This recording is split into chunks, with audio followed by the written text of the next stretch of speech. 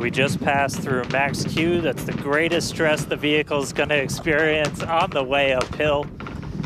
Reminder that all of our teams down here on the ground are now looking at systems on the tower. They just did a manual check through. That's going to inform that manual flight director's decision. Next moment coming up, though, is going to be hot staging. Don't take your eyes off it. It's one heck of a light show. What a gorgeous ascent.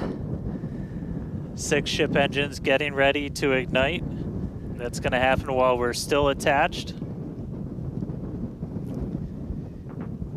We can still see the ship's engines from the ground.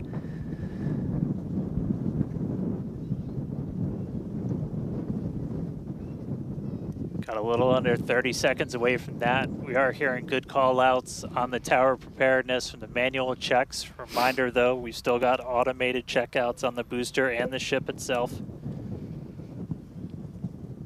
But as of right now, our manual checks and our manual commanding is looking go for a catch. Booster engine cut off.